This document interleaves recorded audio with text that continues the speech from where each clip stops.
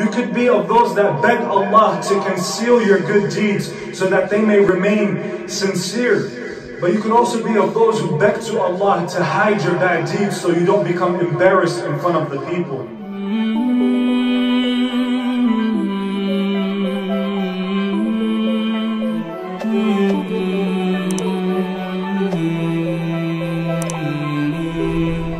And that's the topic for today's khutbah. True sincerity in acts of worship. Being secretive in our acts of worship. Being consistent in secret acts of worship. The title of the khutbah is هَلْ لَكَ سِرٌ عِنْدَ اللَّهِ. Do you have a secret with Allah?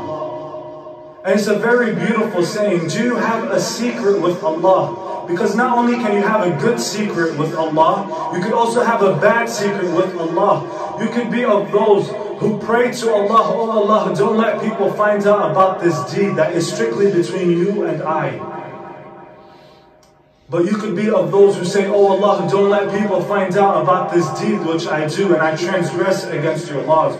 You could be of those that beg Allah to conceal your good deeds so that they may remain sincere. But you could also be of those who beg to Allah to hide your bad deeds so you don't become embarrassed in front of the people.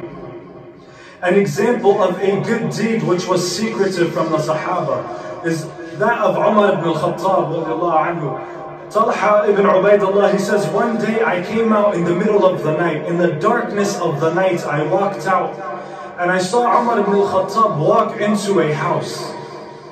He walked into a house and he stayed there for some time and then left. And I became curious, so I went there the next morning and I knocked. And in this house was an old blind woman. An old blind woman lived in this house. So I asked her, who was this man that came to you last night? Who was this man that came to you last night? She said, I don't know who this man is. She says, I do not know who this man is, but he comes to me every single night. And he gives me food, he provides for me, and he cleans my waist. And he's been doing this for a long time. And I want you to think about this for a moment. For Allahu A'lam how long, how many days and nights Umar ibn al-Khattab went to her house. He does not know this woman, she does not know him.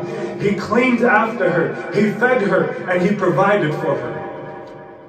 And Talha after this, the meaning, he said, like, how will there be room for any of us to enter Jannah when Umar is doing things like this? Such a sincere and beautiful act. When nobody knew about it, the only reason why we know about this today is because Talha just happened to see him. Just happened to see him. Imagine if he didn't, we would never know about this. Right? An act that is secretive and consistent. That is true sincerity in worship. It is easy for us to go out and pray in front of the people. But can I pray when no one is looking? It is easy for me to donate when everyone is looking, but can I donate when nobody is looking? It is easy to fast when everyone is looking, but can I fast when nobody is looking? It is easy to stay away from that which is haram when everyone is around me, but can I stay away from haram when nobody is around me? That is the true sincere abd of Allah subhanahu wa ta'ala. Some of the Sahaba, when they would pray in the middle of the night, they would be praying in their house, praying Qiyamul Layl, reciting Quran. And they would hear footsteps of someone walking outside and they would stop. They would stop reciting. They would even duck. While they're praying, they would duck to make sure that the person passing by did not hear or even see them praying. Because they wanted to make sure that their action remained strictly for Allah subhanahu wa ta'ala. I don't want anyone to know about this deed. They would duck if they found someone's walking, and they would duck. There were some scholars, they would be reciting Quran and someone would walk in and they would hide the Quran.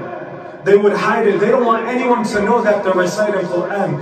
They want to make sure they have something that is a secret between them and Allah subhanahu wa ta'ala. They want to make sure there's something that only them and Allah know about. There was a man that they used to say, he used to get up for the last third of the night and he would pray the entirety of the last third. And when Fajr came around and he would wake up his family, he would yawn and stretch in front of them. He would yawn and stretch in front of them so they may think he just woke up. And they wouldn't realize that he was probably praying all night, because he wanted to make sure nobody knows about this. I want this action to be only for Allah. Only for Allah. That is true sincerity. When we try to talk, am I sincere, right? Only the sincere ones will go to Jannah. Ask yourself, are you sincere? A good way to judge if you're sincere, can you do the same thing that you do when everyone is around you while no one is around you? You can easily do all these good deeds and stay away from all these bad deeds when everyone is around you. Can you do the same thing when no one is looking?